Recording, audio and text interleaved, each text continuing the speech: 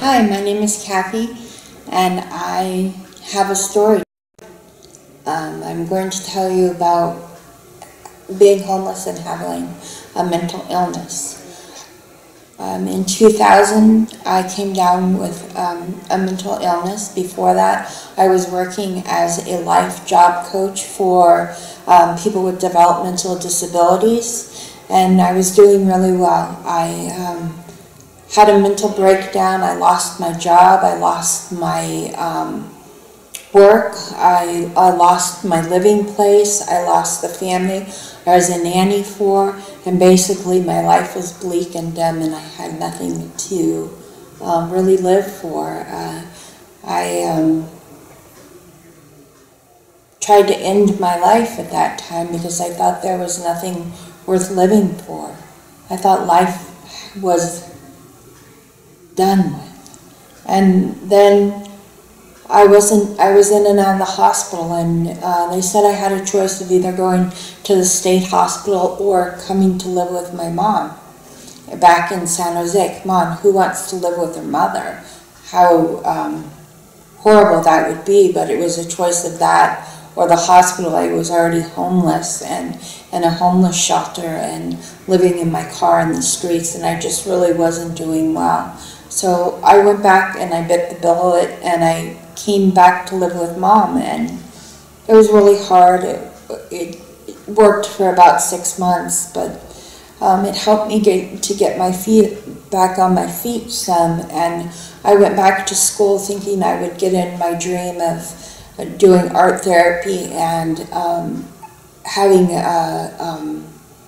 becoming an art therapist and helping people with mental illnesses. So I went back to school and I had a breakdown. I couldn't be at school and deal with my mental illness and deal with the stress of everything. So once again, I couldn't go to school, and I dropped out of school, and then I decided that I would start working again.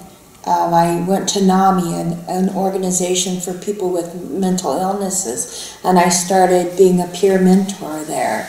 And I started to go on the Braveheart team and be the leader, and we raised over $10,000 for NAMI, and it was wonderful. But my mental illness kept getting in the way of me having this life that I kept wanting to live for. And I got offered a job as a peer mentor with the county, and I was doing pretty well. I was just working 10 hours a week, and I was living in a studio apartment. I had gotten my own studio apartment, and I progressed in my job to 20 hours a week, and I got a scholarship to go back to school and once again pursue a job of being an art therapist.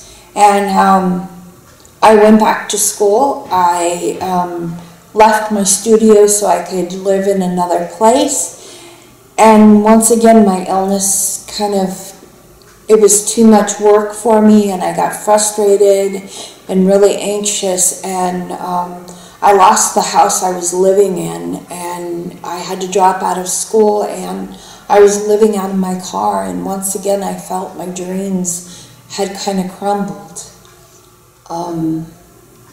About this time, I developed a relationship with God and realized that there must have been some reason for the patterns I kept going through.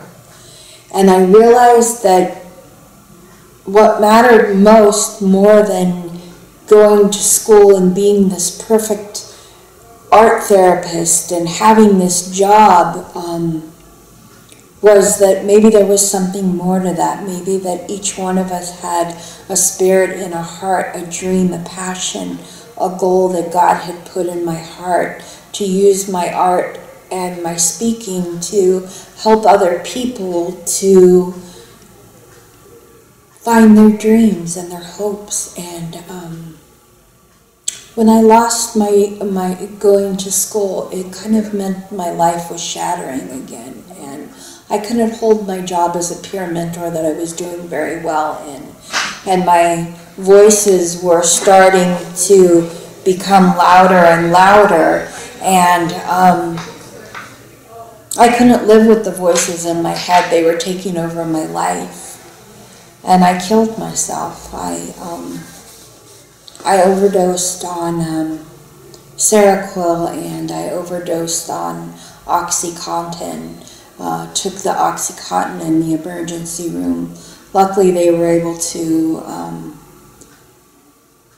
induce a coma and put me on some breathing machines. And when I woke up a while later, it was a couple days, I said that I would no longer live unless I could be happy. And if God really wanted me in this world, I would have to find a purpose and a dream. I was put into a locked facility for 6 months, and in that locked facility, I had more time to figure out what my goal was, to develop more of a relationship with Christ, to figure out what I wanted to do, not what I wanted to be for other people. And it was here that I realized that I really loved art, and I really loved cooking, and we had cooking classes, and I would continue to go to my box. I called it my toolbox. It had all my stress relief and my self-help things in it, and I developed this toolbox that I'd take with me to help me out, that had lotions in it, it had a stress ball in it, it had a letter from someone.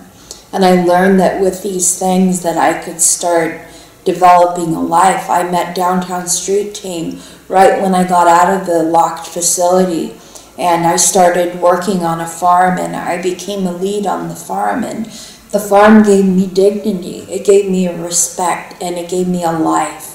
Not only that, at the meetings, everybody is happy, and I said I wanted to be a part of this family, and I am a part of this family, and I really care about these people, and you will too care about these people as you become part of the group.